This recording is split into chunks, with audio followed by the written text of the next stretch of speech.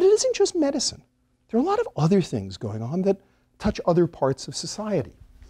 For example, something that I care a great deal about and was involved in very early was DNA fingerprinting. An application to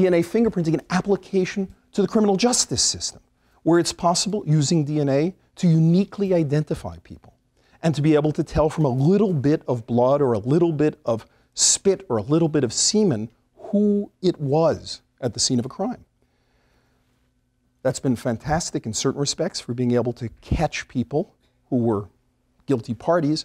It's also, perhaps surprisingly to many people, turned out to be incredibly important for vindicating people who were convicted when in fact they were innocent. It's taught us that the criminal justice system can be just plain wrong, that the science is so clear, so sure, that we know somehow that a jury and a police made a mistake. And more than 300 people have been exonerated because of molecular biology, including 17 people who are on death row. It's a pretty remarkable thing that the science can move to that point. And other interesting things that we find out about history. It's possible to complement everything that we've learned from archaeology with things that we can now learn from DNA. We can look at the genetic makeup of people around the world, and we can begin to trace back common ancestry. Who migrated where from where? We can trace back and figure out that the entire human population inhabiting the world today migrated out from Africa within about the last 100,000 years. We know that we all have common roots back in Africa 100,000 years or so ago. Now that's interesting because there were other human species on this planet more than 100,000 years ago, occupying other niches around the planet. And you can ask questions about those other human species, our relatives. And in fact, it's possible, a friend of mine has isolated DNA from the bones of Neanderthals and is able to ask the question, on our way out of Africa, did we ever interbreed with, mate with, have some kind of a one-night stand with a Neanderthal? And the answer turns out to be yes.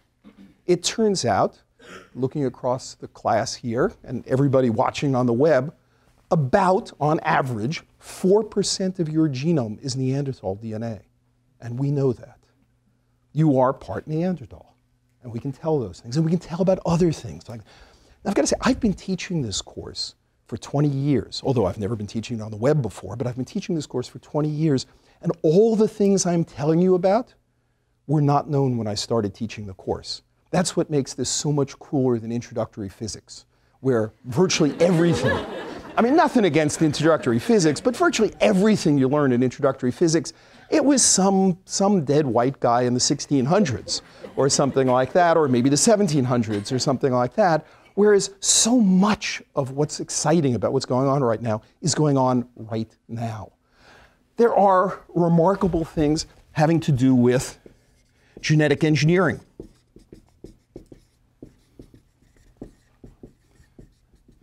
It's possible to add genes back to make transgenic plants and transgenic animals.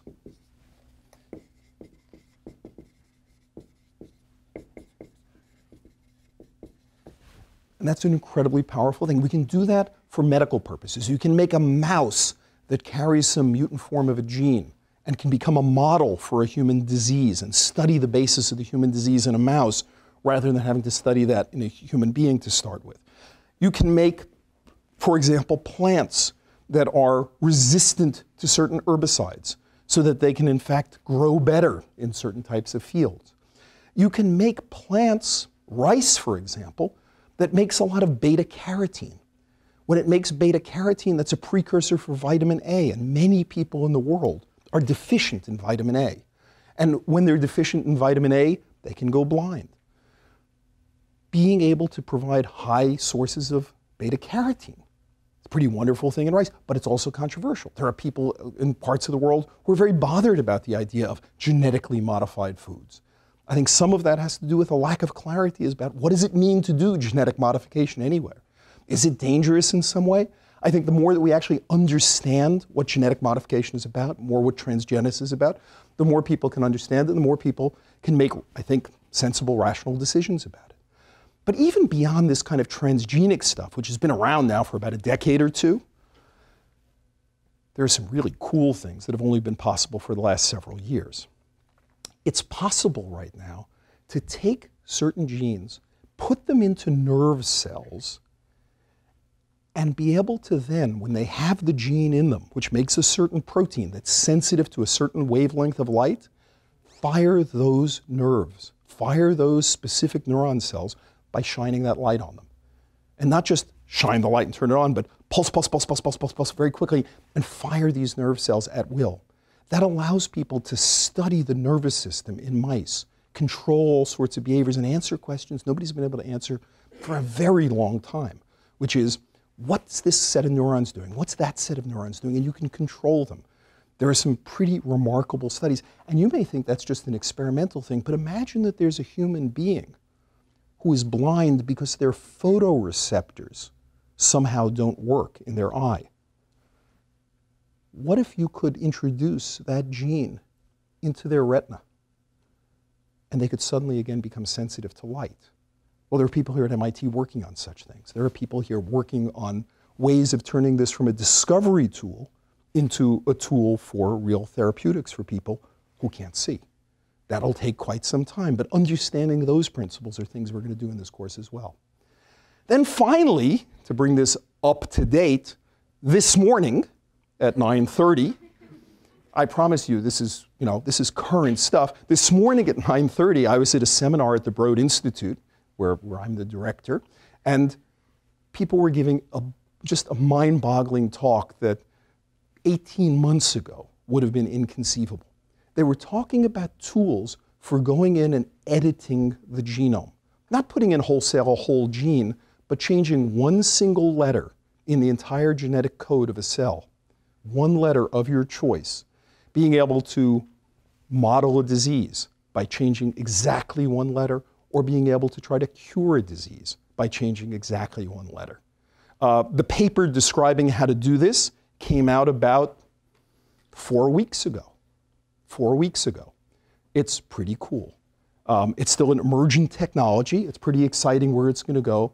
But you should have the sense that this is changing under your feet. This is changing as things go on.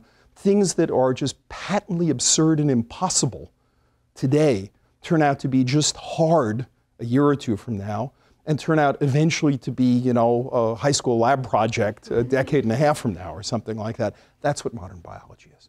All right, so that's an introduction to the whole sweep of things that are going on, what you should know about, what everybody should know about, and really what I want this course to be about. All right, so that's part one. Before we go on to the next segment, test yourself with this problem.